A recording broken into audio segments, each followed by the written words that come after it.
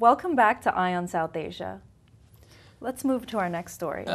It's quite a few appointments, nice appointments. Some of them are landmarks, the first of their kind. And this is about the Goa-born, Mumbai-raised Bernadette D'Souza. She has been a long-time legal aid and attorney, and she has been appointed as the judge. And she's to head the first family court in New Orleans, which is excellent. This is the first time. And she is the first Indian American woman to be elected judge in this state. And not only that, she's the first Indian American grandmother. Yeah, which is the catch here. She's a 57-year-old, and to be elected to such an influential position, she's certainly made a mark. And Bhavna, she has coveted and fought for the position over a decade and a half to give vent to her passion to serve the indigent and the less fortunate, particularly the victims of domestic abuse and violence, which is very serious area. And I think that got her sealed for her position. They appreciated her commitment, and here is a landmark for her. And actually, she had so many endorsements, over 400 endorsements, which just had her opponents pulling out of the race. On the same, not level, but on the same category of appointments, we have Raj Mukherjee in our backyard in Jersey City, appointed as the deputy mayor. He's only a 27-year-old ex-US Marine guy. He's the youngest commissioner and chairman to ever serve. He used to be. When he was the commissioner, he was the youngest commissioner. And then now he is the youngest deputy mayor of Jersey City. Yes. And Mayor Jeremy Healy, who appointed him as a deputy mayor, was very highly appreciative of him, because you look at his history, you know, after post 9/11, this kid was probably around at that time 17-year-old, and he enlisted in US Marines to serve for the country. Then he came back, obviously, and you know, he was kind of called a wonder kind of a kid and categorized by Star Ledger at that time. He served under Jim McGreevey, Governor Jim McGreevey, who appointed him to a very influential position, and then John Corzine also appointed him to the Military Academy Board in 2003. So you have a very, very good track record for this guy, and they asked him only one thing, that before him it's been little unfortunate, the two people that who he's succeeding have been not necessarily removed for good reasons. They've been both involved in frauds, financial frauds. Yes, corruption. And he's now replacing them. So they asked him, what do you think of replacing such not so famous personalities? Yeah, he had something very positive to say. But very interesting statement he made, yes. But the fact is, yesterday is history, tomorrow is mystery, but today is a gift. So let's live for today. Very nice statement. I think we should invite him to our show one of these days and introduce him to our audience. Absolutely. On the Indian side, we have Ajay Jain Bhutoria. He is actually an entrepreneur, and he's Bay Area based. We also announced his recognition this year at the non-resident what is called the Pravasi Samman Awards. He was given the non-resident Indian Power Podium Award in January, which we announced. And now he has been selected as the new president of Gopio chapter in Bay Area. And Gopio has been expanding very well. You know, we have almost 25 million NRIs living all over the world. And they have constantly built local chapters. Not just in the US, it's all over the world. And Ajay Jain Bhutoria now has taken over as the president of the Silicon Valley chapter, and he has promises to make sure that he'll be dealing on and focusing on the issues which is related to education, immigration, healthcare, political education of the community. We congratulate him and send him our best wishes. Yes, that's a great achievement. The next story, Bhavna, we have is about our Dharun Ravi from Rutgers, and his case has gone into trial, and every day, if you can go to New Brunswick, you can probably attend his trial. And they had quite a series of witnesses, and this week alone, they presented some of his friends from school. And what they're trying to show here is that Dharun had a clear prejudice against a certain group, which in this case is gays. Yes. Because his roommate who committed suicide, Tyler Clementi, was found as a gay, and he once probably saw him kissing another of his friends. That's when he kind of suspected. So he set them up and he called his friends. He linked everybody else through webcam, through chat, web chat, and made sure that they all saw something that happened in his room. Right. And his position is that he did not cause him to commit suicide by jumping from Washington DC bridge, but it's essentially because he was kind of depressed because of his, biological orientation, and that's why he committed suicide. So it's a very difficult case, and his defense continues to come up with ways to figure out that Dharun was not responsible for him committing suicide, because that is very serious. Yes. And he obviously intruded in his privacy, which and many other reasons. In fact, he tampered with some of the witnesses, for which he will be punished.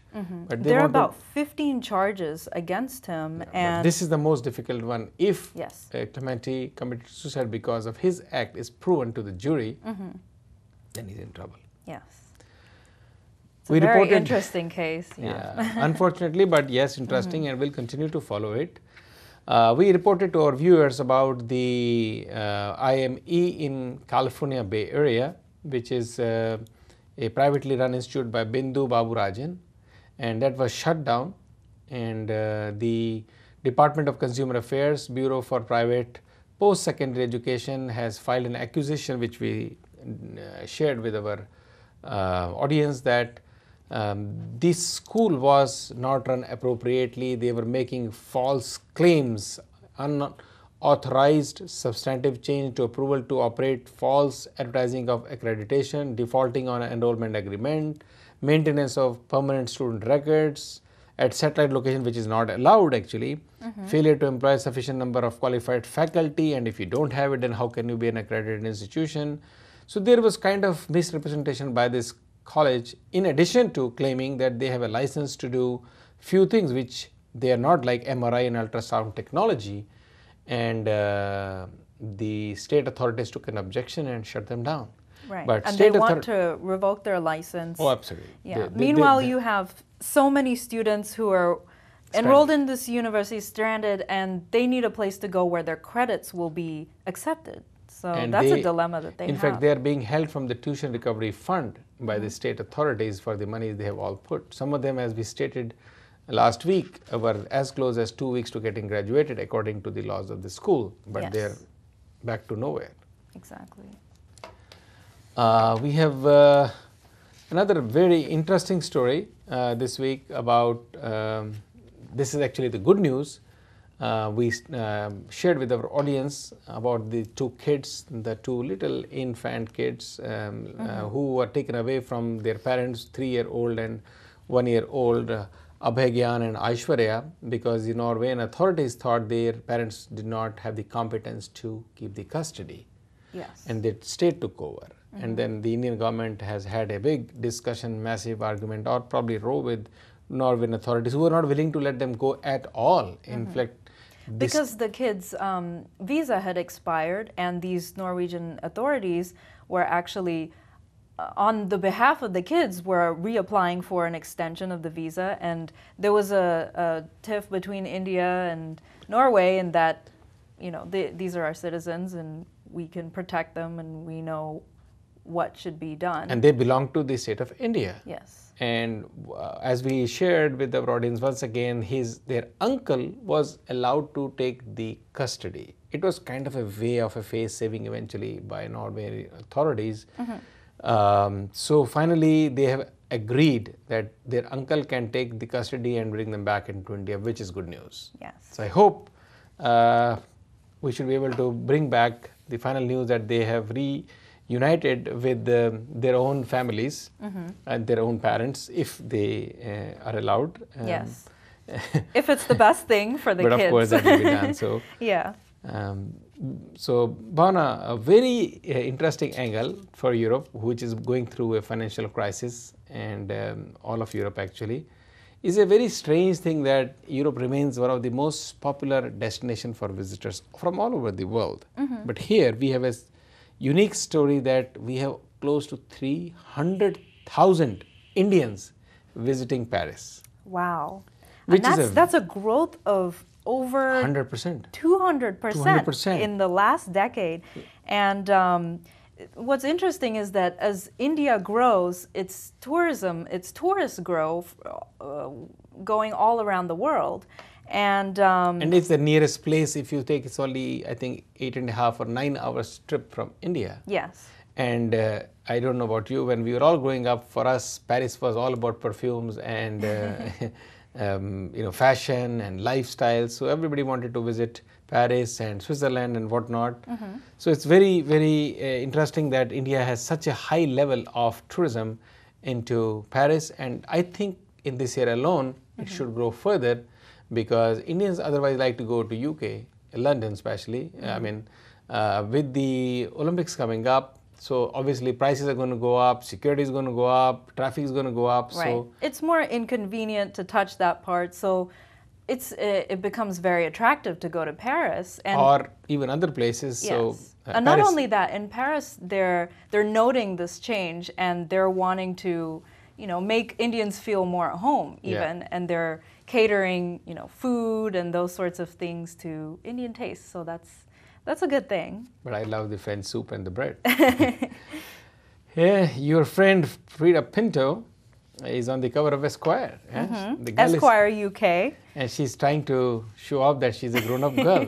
Remember Right. that little thin, We remembered sweet- her in Slumdog Millionaire. She was like the cute little romantic, And she's all grown up now, and she's posing in kind of a provocative outfit in Esquire, and she's also, she's reported to be appearing in a nude scene in her next film, Trishna. Trishna, yeah. Well, So whatever works for her. She's yeah. a big star and she's a big girl now. Then we have the story on cricket one more time trying to enter US, and it seems there will be finally a 2020 league expected in next year, and the guy who started the cricket leagues in UK Premier League, English Premier League, has been here camping, and they expect that they will start 2020 in US, which I'm looking forward to. It will be a very interesting development. Especially with so many cricket fans now here, because US was never really a destination for cricket, but I think it's really Actually, cricket started in US and then it disappeared. And they say because US citizens did not want to spend 5 days playing cricket and ending in a dull draw, they wanted so they to moved on to quicken the baseball. pace. We have one very important announcement to be shared. The king of ghazals, Ghulam Ali, is here in New York. And this week he is performing in New Jersey on Saturday. Then he will be at the Edison Hotel in New Jersey. And then next Saturday he will be in the Hindu Temple Auditorium in New York. So it's another big chance to see the legend in person. And you have to hear him, you have to see him perform. This guy is phenomenal. Did you say next week is another chance to see him? In New York. And this Saturday, which is essentially today, he's in New Jersey, in Edison. And next Saturday, he will be in New York. Okay. And then he continues with this trip for the rest of the country. Okay. So he has a tour going on, and that sounds very exciting. I might want to check that out. Yeah, I certainly plan to attend. Yeah. Awesome. Well, that's all the time we have for this week's show. Keep watching us week after week. Catch us on the same channel, same time, same place on Crossings TV, Eye on South Asia. Also find us on YouTube. Our channel name is Eye on South Asia, all one word. Find us on Facebook as well, and be sure to click like to become a fan of Eye on South Asia. Until next week, I'm Bhavna Vannan, and wishing you a great weekend. And I'm Sunil Hali. Once again, sunny days are here again. So we'll be with you every week after week with Eye on Asia. South Asia.